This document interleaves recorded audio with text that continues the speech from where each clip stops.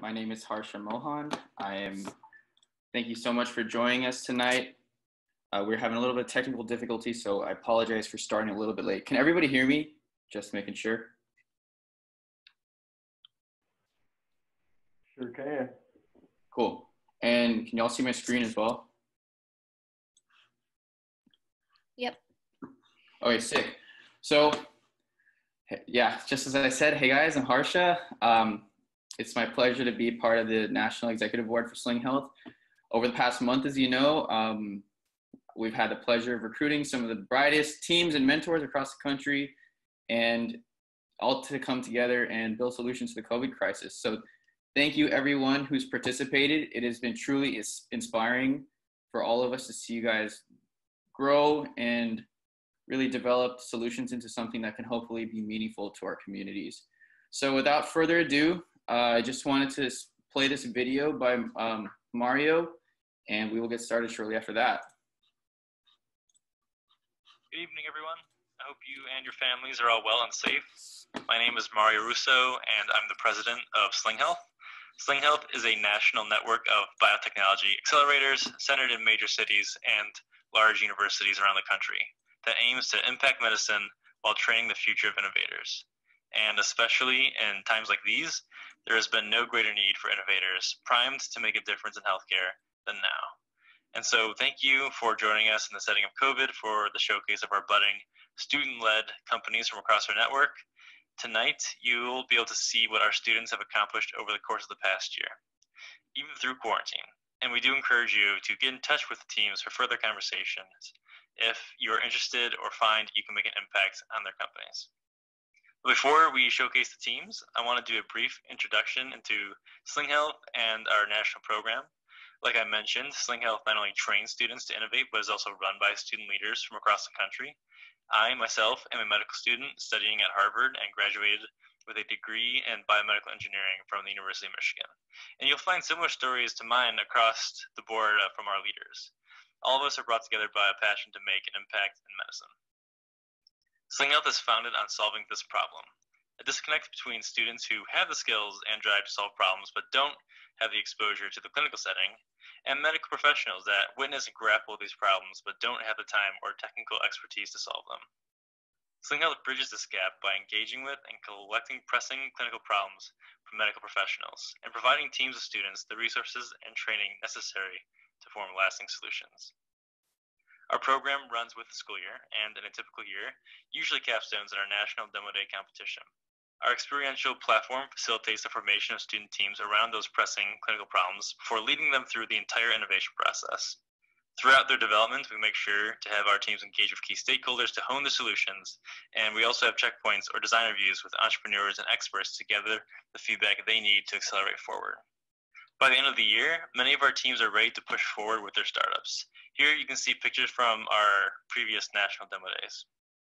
And this is just a selection of over 20 startups that we've spun out, all started by students that have raised over $18 million in investments. And this, like I said, is possible because of the efforts pushed by student leaders at chapters around the country. And so if you'd like to get involved, mentor, partner, or think a Sling Health chapter should be brought to your local institution, please email me at the following email on the slide. And like I said, please feel free to get in touch with the teams following tonight's showcase. You can see on this slide that there is a QR code that we'll be showcasing throughout the presentations tonight. You can just scan that and you'll be led to a form to help get in contact with these students. And with that said, there's nothing left to do but to show you what some of our top teams have developed this year. I'd like to congratulate them all on a great year of hard work, and I'd like to thank all of you for your time tonight. Thank you.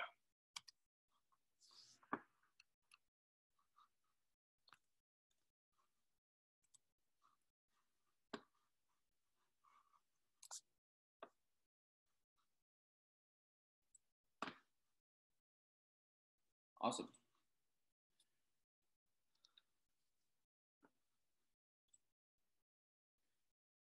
And so before we get started, I would like to thank our mentors. I've personally been on the design reviews with them, watching the mentors give very insightful feedback. And thank you so much to the mentors for helping shape the participants' growth. We also want to thank the judges shown here for helping us select the top 3 teams who will be receiving funding to continue their work. We had 6 of our own exec board members screen the first round and 12 other judges make the final pick for 3 of the top 7. And finally, we'd like to thank all of you, the participants, for taking part in the Sling Health Bootcamp.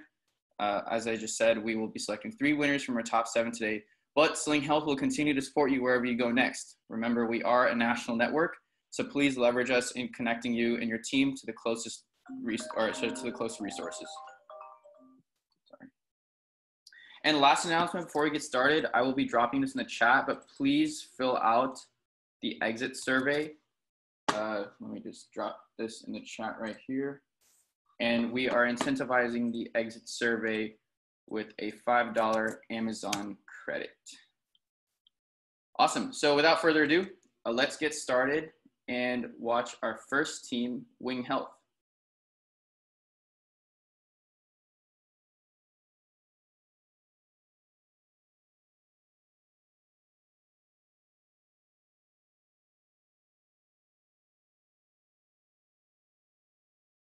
With the story of someone we talked to, and we are enabling hyperlocal telehealth access in neighborhood. I'm Stephen Greenwich, and we are Wing Health. Wing Health connects individuals to virtual care with nearby health professionals at a hyperlocal level. I want to start off with the story of someone we talked to named Edna. Edna's retired and usually receives care from a nearby community health center.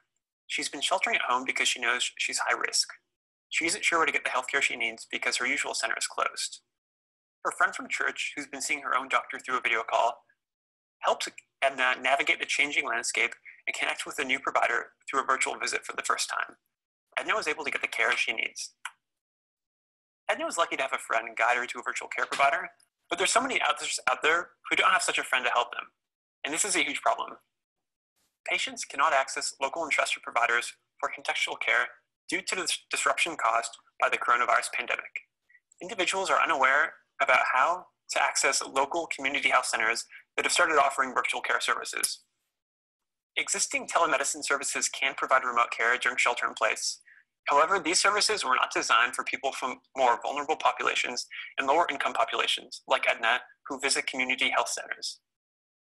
Current telemedicine implementation threatens to exacerbate the health disparities that existed before COVID-19 and have only been amplified by this crisis. The financial impact of over a 50% decrease in visits to community health centers is deeply troubling. Community centers are having trouble sourcing patients to their new telehealth offerings. They weren't able to reimburse for telehealth services until March. No reimbursement meant no prioritization, meaning no existing virtual care workflows or infrastructure for these clinics. The Wing Health solution provides an assistant that helps individuals discover local and trusted telehealth providers and the resources they need to access these providers. By doing so, we source new and existing patients to providers that are struggling to make ends meet. Our conversational agent automates the process of bringing together individuals and providers. Our solution is rooted in the lower income and vulnerable populations bearing the brunt of this crisis. Our solution addresses the disparities in telemedicine access and mitigates barriers to digital literacy and the resources needed to engage in video visits. Here are some wireframes that showcase our solution. As you can see, our conversational agent guides individuals to local Wi-Fi hotspots, affordable data plans, local tech hubs where they can pick up refurbished devices, and also connects them to primary care providers at community health centers in their community for a scheduled appointment. The impact here is quite large. There are over 14,000 federally qualified health centers, also known as FQHCs, a type of community care center in the USA. 1 in 12 people in the US rely on an FQHC for care. Over 40% of those who seek care at an FQHC are Medicaid beneficiaries, and 10 to 20 million people will sign on to Medicaid in the coming months. The market size reflects this impact, with a TAM of 20 billion, individuals with smartphones making up a SAM of 14 billion, and the SOM of my local community in San Francisco at 23 million. Among our competition, Wing Health is the only solution that is telehealth first, hyperlocal, focused on vulnerable and lower income populations, sources patients, and includes a conversational agent. The Wing Health business model acts as a marketplace that connects providers to patients while capturing a commission for each reimbursed encounter. Providers will also pay to be included in our service. Our go-to-market plan consists of paid advertising by targeting specific demographics through social media. Our unpaid advertising will focus on partnering with community leaders that patients trust from churches, youth groups, food banks, and nonprofit organizations who can advertise on our behalf and get our solution into these communities. We will also implement a patient referral program. Our upcoming roadmap consists of launching our MVP in San Francisco, and later on this year expanding to more practices in California, sourcing additional clinics, and developing our automated conversational agent. Later on, we'll expand to other cities such as Detroit and Las Vegas, expand beyond primary care, and further refine our automated capabilities. We have our initial MVP live at wing.health, where we currently manually connect patients to providers. Our team met at the MIT COVID-19 Challenge. I'm Steven, and I bring career experience building telemedicine solutions and digital health products. Jinsey is a pediatrician and medical director of innovation, quality, and research at Nevada Health Centers. Nikhil is pursuing a medical degree at Wayne State University School of Medicine, where he researches telehealth efficacy. We are Wing Health, and we are enabling hyperlocal telehealth access in neighborhoods, towns, and cities. Thank you so much, and please reach out if you have any questions.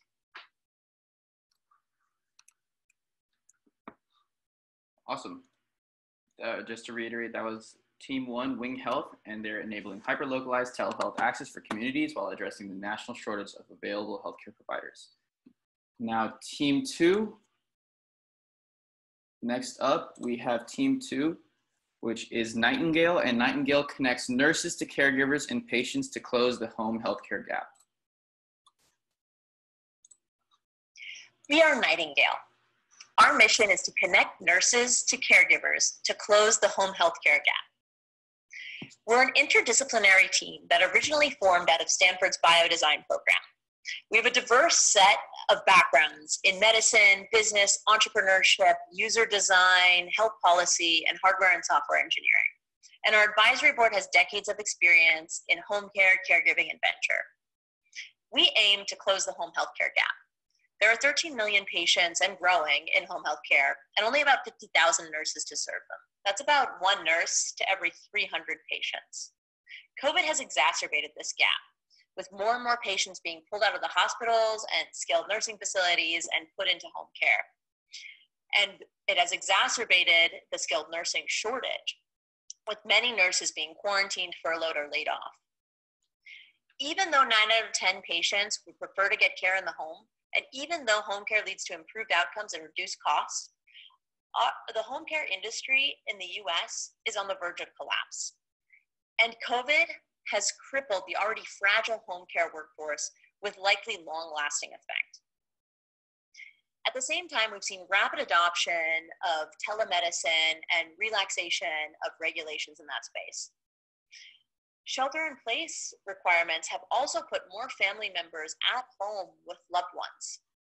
This means that caregivers have a new level of responsibility, but in these times, they're not receiving the same coaching that they ordinarily would. So to resolve this home care crisis, we've developed Nightingale, which is a 3-part platform. First, it's an online marketplace that matches nurses to caregivers and their patients. Once a nurse is matched with a caregiver and their patient, it launches into a video chatting service where the nurse will coach a caregiver through performing a basic procedure on a patient, such as administering medication or changing a wound dressing. We're also developing assistive accessories in the medium term to help facilitate this care. We've talked to over 50 stakeholders in this space, and they have validated our value proposition. For nurses, Nightingale provides an income opportunity that allows them to work flexibly and safely from home. For caregivers and patients, it reduces anxiety and keeps them healthy and prevents the spread of disease. For health systems, it reduces readmissions and prevents the spread of disease in hospitals, and it also more efficiently allocates their workforce. We are the only solution in our competitive landscape focused on nursing, coaching, and caregiving. Our business model is simple. We would take $5 or 20% of every $25 30-minute appointment. We see great potential in providing our service direct to consumers or B2C, but in the short run, we're focused on the B2B2C market, selling into healthcare systems, particularly those with managed care plans. We projected a TAM of 2.4 billion. That takes into account 40 million patients who need assistance, multiplied by our take rate of $5 and multiplied by an average 12 appointments per year. We narrowed that down to the population of patients who are formally in home care, and who have smartphone technology necessary to use our application to get us to a $624 million SAM. Our go-to-market strategy starts with a health system pilot. We have interest from Intermountain Healthcare in Utah, which has been doing home care for over 60 years and has over 130,000 patients. Once we launch a successful pilot with Intermountain, we plan to convert a portion of their patient population into paying customers. From there, we would pivot D2C and build the supply side of the marketplace by reaching out to nursing associations, retired, part-time, and quarantine nurses, and we would acquire users through digital marketing and through reaching out to home care and caregiving associations. We've already developed an MVP, and here's our timeline for the next 6 months. Right now, we're focused on user testing, and over the next few weeks, developing our proposal for a pilot with Intermountain. Once we launch our pilot and successfully demonstrate improved outcomes and reduce costs, we'll scale from there. Thank you so much to the Sling Bootcamp. We are Nightingale.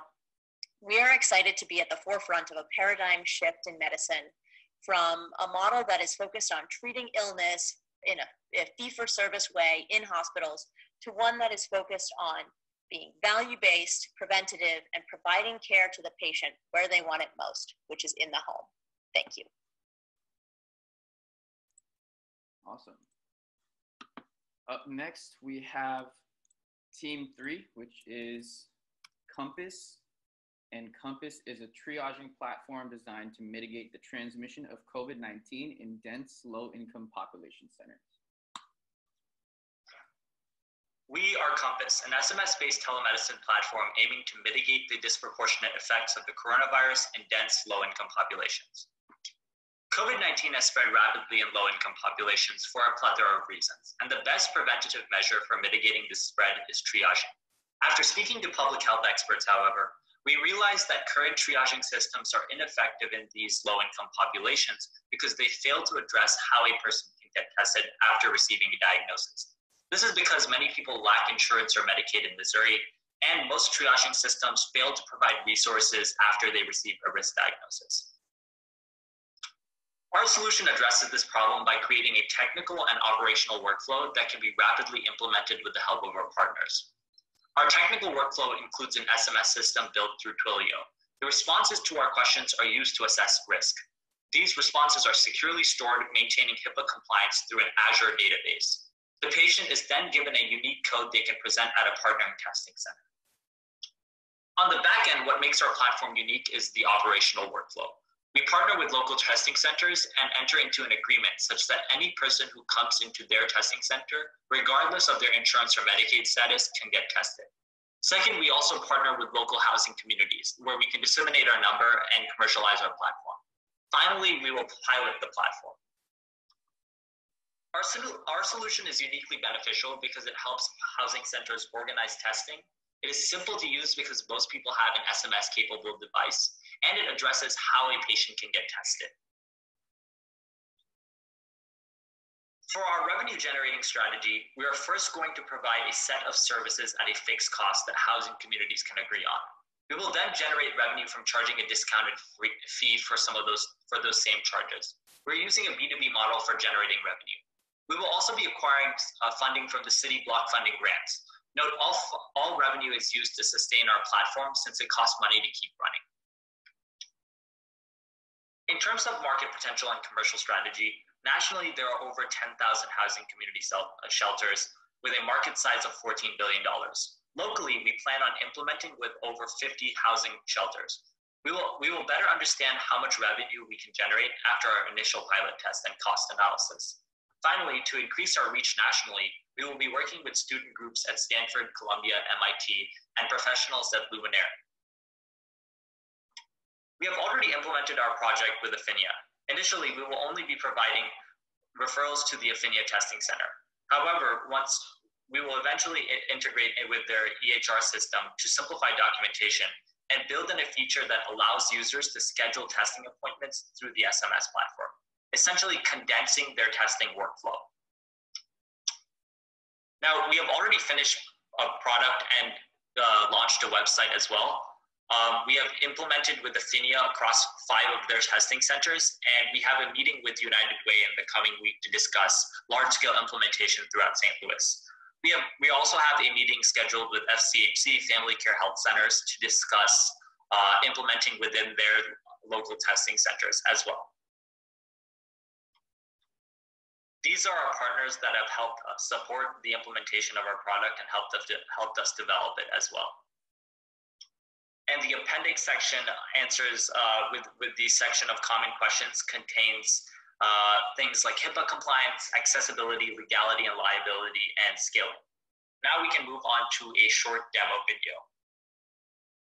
The Compass platform is easy to use and was constructed using Twilio, an SMS API to generate automated responses. All you have to do is text our number and answer specific questions we have designed with our partnering testing center and physicians. Compass provides a recommendation whether you should or shouldn't visit the clinic.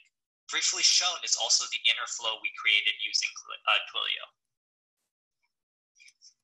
Thank you. Excellent. Next up, we have Team 7, Auxilia, and Auxilia is a simple removable desiccant strip designed to attach on the interior of N95 masks to double its effective use life. We're coming up on just halfway here through the video pitches. Hello everyone, we're Team 7 from the University of Toronto, and the design we'll introduce you today aims to address the problem caused by the extended usage of N95 masks due to the critical PPE shortages. To start off, I'd like to introduce Dr. Teresa Allen, an infectious disease specialist working at St. Michael's Hospital. During a normal day in her work, she'll visit her patients to make sure they're doing okay and intubate patients if needed. Usually, after attending each patient, she'll change her N95 mask to avoid cross-contamination. But with the COVID pandemic, her hospital is experiencing critical shortages of N95 masks, so she has no other choice but to wear the same mask throughout her shift. Dr. Allen finds that as time goes on, the humidity of the mask increases, making her increasingly hard to breathe. What we just introduced is a problem experienced by our end users. Now, let's take a step back and look at the bigger picture. The problem we're dealing here has multiple levels. It started with the broken supply chain, which leads to the shortages of critical PPE, including the N95 mask. This then forces providers to wear the same mask for an extended period of time. As a result, water condensate from exhaled breath accumulates and ultimately causes increased breathing resistance and compromised filtering efficiency, which placed our healthcare providers under the risk of infection. To further demonstrate the gravity of the problem, the national survey shows that 60% of the hospitals indicated that they struggle to admit new patients due to the lack of PPE, while 97% of the providers voiced their concerns about the effective protection from the N95 mask after an extended period of usage. And this is where our design, Auxilia, comes in, and we aim to address the problem at the level of moisture condensation. We developed 2 criteria for our design, being effective and user-friendly. As you can see from this matrix, the current existing design are either ineffective to remove the moisture or are difficult to use. For example, the Honeywell design even requires an extra compartment to drain the water collected by the desiccant material. So there exists a gap for a design that is both simple and effective. And again, this is where Auxilia comes in. Our design consists of an adhesive desiccant strip that can be easily attached and removed from the start and end of user shift. Here you see a drawing of different layers of the desiccant strip with the silica gel wrap in the middle. So here's how our design works. The exhaled breath comes out of our mouth and hits the desiccant strip. As the exhaled air travels through the strip, a portion of the water will be absorbed by the desiccant. And as the airstream leaves the desiccant and hits the first layer of the mask, it becomes much drier and will transfer much little water to the mask compared to before. So you might wonder, how effective our design really is. Well, according to a study from Naoshi, an N95 mask alone can only last for 4 hours before the exhaled moisture dampens its filter and starts to deteriorate its filtering efficiency. But with our design auxilia attached, we can extend this line to 8 hours.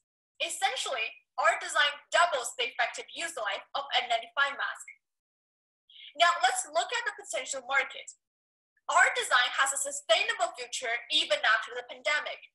Even though the quantities of the mask used for medical purpose will decrease, there still exists a pool of growing occupation, such as construction and mining industry, where N95 mask will be used for over 4 hours. We're aiming to sell 1 auxilia strip for each mask produced. With 2 billion masks produced globally at a retail price of $2 for each strip, our market size is estimated to be at least $4 billion to start with. Even if we don't capture the entire market, just 10% of it is still a considerable amount. Here we show the marketing strategy as we will use to implement our design and bring it towards the market. We plan to first reach out to laboratories with facilities to help us perform testing for product validation as well as getting regulatory approval for commercialization. We also aim to work with lawyers to file professional and utility patent. We also aim to joint venture with industry partners and material suppliers who have proper facility to help us build prototypes and mass produce the product and deliver them to hospitals, either through bulk purchases or retail sales. To conclude, our design auxilia is a simple yet powerful design that has great potential for both converting to market value and mitigating the shortages of N95 mask. Thank you for listening. Excellent.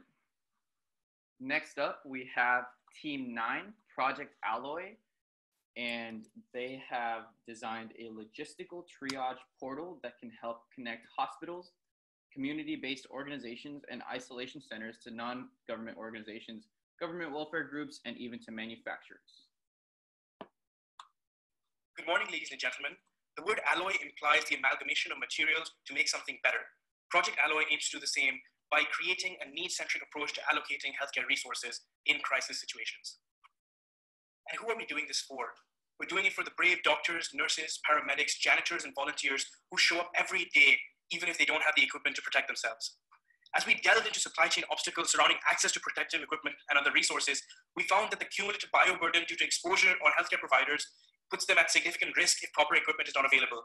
In addition, we found an urgent, heart-wrenching need for real-time, need-based resource allocation and distribution due to the lack of a centralized and effective communication and information sharing platform.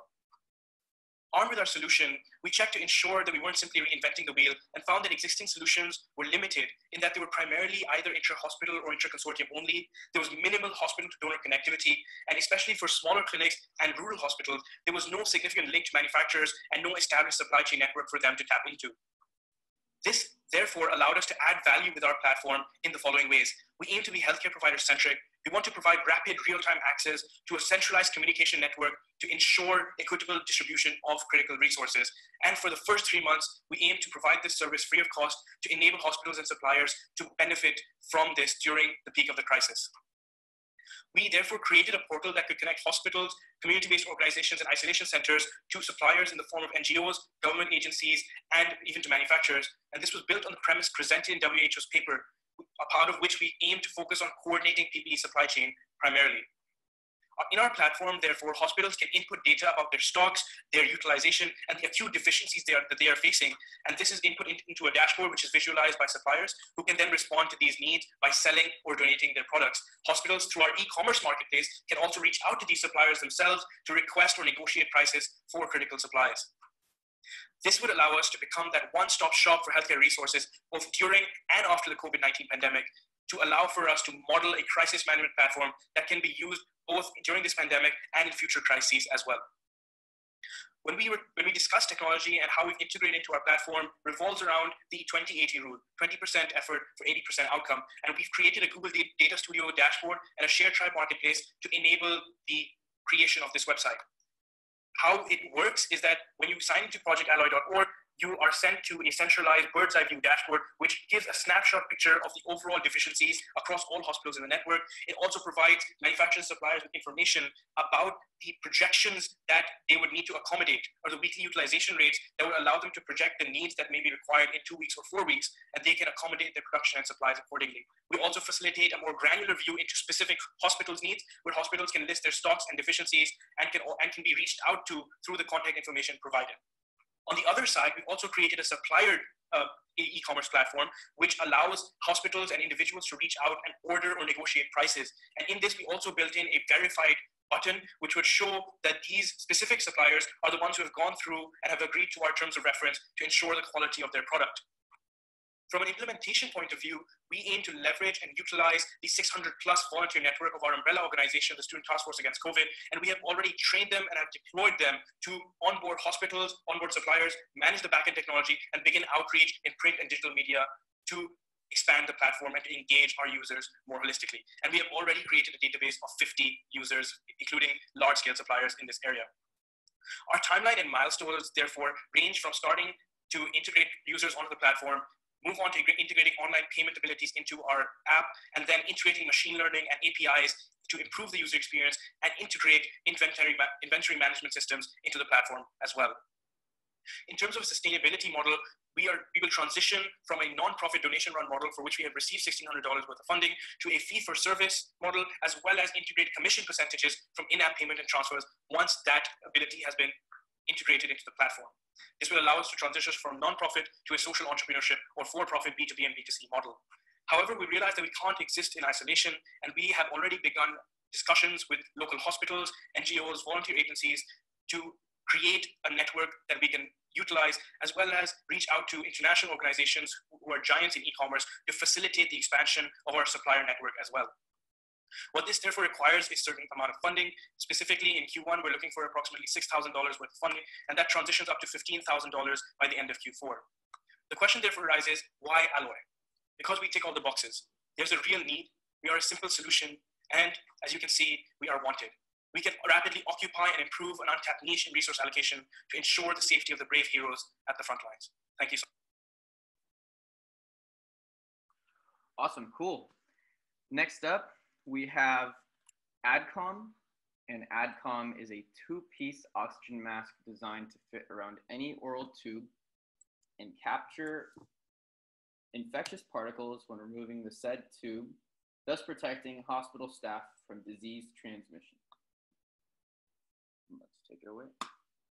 Hello, my name is Imran Zafar, and today I'll be presenting our product called the Aerosolized Droplet Capture and Oxygenation Mask, or the AdCo mask. We've developed this to minimize disease transmission during high-risk extubations. So consider this, you're an ICU physician and the time has come to take your COVID patient off the ventilator. You're glad they're ready to start breathing on their own, but you're also concerned and anxious about the procedure. You know that as you pull the endotracheal tube out, your patient's going to gag, cough, and spit, all of this causing aerosolization of droplets, putting you at risk. So you begin to consider your options. Extubating under a plastic drape is one, but there's no seal, so no guarantee that droplets won't escape into the surrounding space, putting the efficacy in question. And it uses layers of plastic, which is wasteful. A plastic box is another, but this restricts your range of motion, so you can easily damage the airway while extubating. And if the patient begins to crash, you'll have to remove the box, which is time-consuming and defeats the purpose of worker protection. So there's a reduced capacity for intervention if needed. Finally, you can use a mask to cover the patient's face and remove the tube from its central hole, but this requires the mask to be slipped over the tube, meaning the tube has to be disconnected from the ventilator first, which poses an aerosolization risk. So we believe there is room for innovation for this clinical problem. The solution we're presenting to you today is a mask, with all the normal ports of a mask, including the ability to detach an oxygen source and measure exhaled carbon dioxide. Also, we've added a central hole for an ET tube to be pulled out through. A seal. The central hole forms a good seal around whatever tube is passing through it and maintains the seal once the tube has been completely removed. This minimizes the number of infective particles that escape from inside the mask. A suction port. We're capturing aerosolized particles by using commonly available bedside vacuum outlets as a tool to our advantage. And it's modular, a two-piece design. We're able to put this mask on a patient who's already intubated without disconnecting the tube. We've developed it in a way that it comes together securely with an ET tube traveling through the central hole. We've developed a mask that incorporates all of these features and executes them elegantly under the umbrella of safety. Essentially, we've designed it with a safety-first approach for the healthcare workers who will use it. This is our model in its current iteration. You'll note specific features like the central hole to accommodate an ET tube and the two-piece clip-on design, and also some of the standard ports we mentioned for appropriate oxygen delivery and monitoring. Additionally, we've incorporated a soft lining to maintain a comfortable seal with the patient's face. Retrospectively, our design would have been helpful for protecting healthcare workers during outbreaks of the past 15 years. In the current public health climate, there are over 68,000 cases of COVID-19 in healthcare workers in the U.S., with over 350 deaths in this group. This is unacceptable. We've developed this mask to protect healthcare workers during this pandemic and for future ones. Beyond global health instabilities, we anticipate this mask being used in patients who are infected with a number of respiratory diseases, including TB, pneumonia, and influenza. So talking about the scope, we anticipate buyers to be organizations like hospitals, clinics, and surgery centers, and we expect end users to be ICU doctors, anesthesiologists, CRNAs, and respiratory therapists. And regarding immediate utility, most of the data from the U.S. is centered around the New York City area, which shows that about 20% of patients required intubation and mechanical ventilation. In addition to its primary use for high-risk extubations, we've investigated other uses for this mask. It can be utilized in any situation where there's a need to emergently ventilate a patient, especially when there's a scope inside a body cavity that can't be removed quickly due to the delicate space. In procedures like bronchoscopies and endoscopies, we can attach the mask over the scope and begin ventilating while the procedure continues or the scope is safely removed. Our greatest asset is that we designed this mask with healthcare safety as a priority. Other masks and makeshift solutions that I mentioned at the beginning of the presentation each have significant drawbacks, as mentioned, and none enable extubations in a way that minimizes risk and maximizes efficacy. So where do we stand right now? Well, we're securing provisional patent through Sling's partners at Hush Blackwell. Our patent searches have indicated no prior art specific to our design, so we're optimistic about this process. Next, we'll target discoverability of the design with an academic publication in a journal read by the same people who are affected by the situation daily. We also want to host this product on a website so that those who discover it will have a resource for more information and how to get in touch. We'll continue to establish validation for the product through directed interviews and questionnaires. We know there's a strong need for our product, and we want to ensure there's an equally powerful desire to use it and incorporate it in a clinical setting. By accomplishing these 4 goals, we'll be in a good position to approach a hospital to perform a pilot and proof of concept. Looking ahead, our provisional patent gives us 12 months to push our project to the next stages. We expect our product will be eligible for a Class 1 FDA designation, and we plan to gain FDA clearance and ideally approval as soon as possible. We already have a predicate device in mind to help expedite this process. Next, we'll target government grants for funding through institutions like the NIH. We've deemed grants for public health initiatives as a good fit for us. Finally, we're considering routes of production and are toying with both licensing and independent manufacture. We're working with Proto Labs in Research Triangle Park, North Carolina, to develop insights on the manufacturing process. Our intent is to have the capacity to produce and deliver units within 18 months. And our team is a mix of medical engineering students from across the country. We have experience with biomedical device design and the patenting process, as well as significant clinical insight and contacts with established clinicians at academic and community medical centers. That's the end of our presentation. Thank you for your support and consideration in helping us address healthcare worker safety. Excellent. And coming up on our final presenting team, Bicos Lab, or Bicos Lab, I'm not exactly sure how to say it. And they are developing a customizable virtual laboratory where educators and students can perform real-world simulations of experiments for educational or training purposes. In March 2020, because of the coronavirus pandemic, universities had to close their doors. Professors had to scramble to move their classes online. Lab instructors had a unique challenge. How do you do experiments online? Introducing Bicos Labs, a customized virtual laboratory for the life sciences. The shutdown that occurred as a result of the coronavirus pandemic highlighted an unmet short-term need to be able to teach selected laboratories classes online. But even beyond this pandemic, there is a long-term need to create solutions for colleges or universities that do not have the budget to build or maintain laboratories. Laboratory equipment is expensive. So how then do you expose students to the latest technology? There is also the need to supplement the traditional laboratory experience. Some instructors teach classes of up to 300 students. Sometimes students do not understand the lab and have a hard time building the bridge between the concepts and the techniques. Creating the opportunity for them to prepare before the lab by doing the lab virtually, and afterwards by going back to the virtual lab to reinforce what they have learned in the physical laboratory will enhance their learning tremendously. We have validated these needs by reaching out to lab instructors who have told us that there is a need. and that they are interested in the solution. What is the solution? Because Labs. Because Labs is a virtual laboratory for teaching. An example of it is to your left. In Because Labs, professors will design their experiments and students will perform them in a virtual environment with the opportunity to make errors. In some cases, Because may replace the lab, as in the coronavirus pandemic. But Because is not here to replace the physical laboratory. It is here to supplement it. It can provide students with exposure to new equipment. It can help them reinforce concepts and techniques, and it can give them an opportunity to practice. The estimated total available market is more than $1 billion. We are designing a product that is customizable and flexible so that it may not only be used by universities for teaching, but it could quickly be used by medical laboratories, for example, for training. Therefore, we believe that our product can also bring value to other markets, as listed below here. Our biggest barrier to enter the market may be our competitors. We have 4 competitors from different countries. Labster is the strongest competitor in the market. Labster was started in Denmark and caters to the European market, and it has started to enter the US market. It has $34 million in investments. However, we know we can enter this market because our product is different from what Labster and the other competitors are offering. We are building a product that is customizable and flexible. The product that our competitors offer is an off-the-shelf product, and they have a take-it-or-leave-it approach. Our platform is flexible, is adaptable, not only to teaching, but also potentially to training. And we will be the first US virtual lab, and that opens us up to funding that our competitors do not have. Our focus will be initially on life sciences, and our competitors right now are focusing on life sciences and other disciplines. We believe that we have a good chance in this market because we have not only a good product, but a very strong team.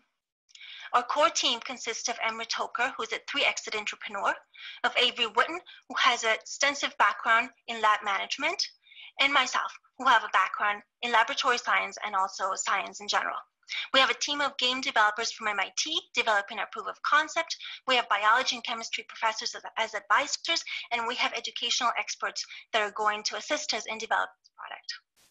Thus far, we've had a lot of traction. We've formed our team, we've gone through customer validation, we have a conceptualization of the product, we have a proof of concept, which is Western blotting, and we have identified grant opportunities. The next steps will be to continue our customer validation and invest in software resources and apply for the grants and have our proof of concept developed for the grant applications in September. Because Labs, this is the right time, we have a strong team, and we think we have the right market that needs us, and we have the solution. Thank you. Excellent. Well, that wraps up all of the presentations we have. Remember, I wanted to reiterate that if you are interested in contacting us to start a chapter at your university, please scan this QR code and we'd be happy to get in contact. Or you can email Mario or myself at russo@slinghealth.org or harsha@slinghealth.org. And this wraps up the event. I really want to say thank you to everybody who participated. There was, at least for me personally, it was a huge opportunity for leadership growth, and also realizing that virtual logistics is really hard. So yeah, we have received the final feedback from the judges. And so virtual drum roll please. Our third place winner is Team 14, AdCom. In second place, we have Team 18, Bicos Labs. And one more drum roll, please. For the overall winner of the Sling Health COVID-19 Bootcamp is Team 2, Team Nightingale. Finally, we want to thank you again for tuning in. Please contact us if you're interested in working together in the future. And I hope everybody has a great day. Again, I wanted to reiterate that just because your team did not win, that does not predict the future success of your team or your idea. This was subject to the opinions and the judging of first, essentially a team of grad students, and then after that, a team of mentors. So if you do feel strongly about what you're working on, I highly recommend you continue to work after it. Sling Health has a lot of resources. We can definitely help you, and we want to support all the teams who go through our programs, and hopefully we can see some successful companies or NGOs or whatever you might turn into in the future. So yeah, thank you all, and I hope you have a great night.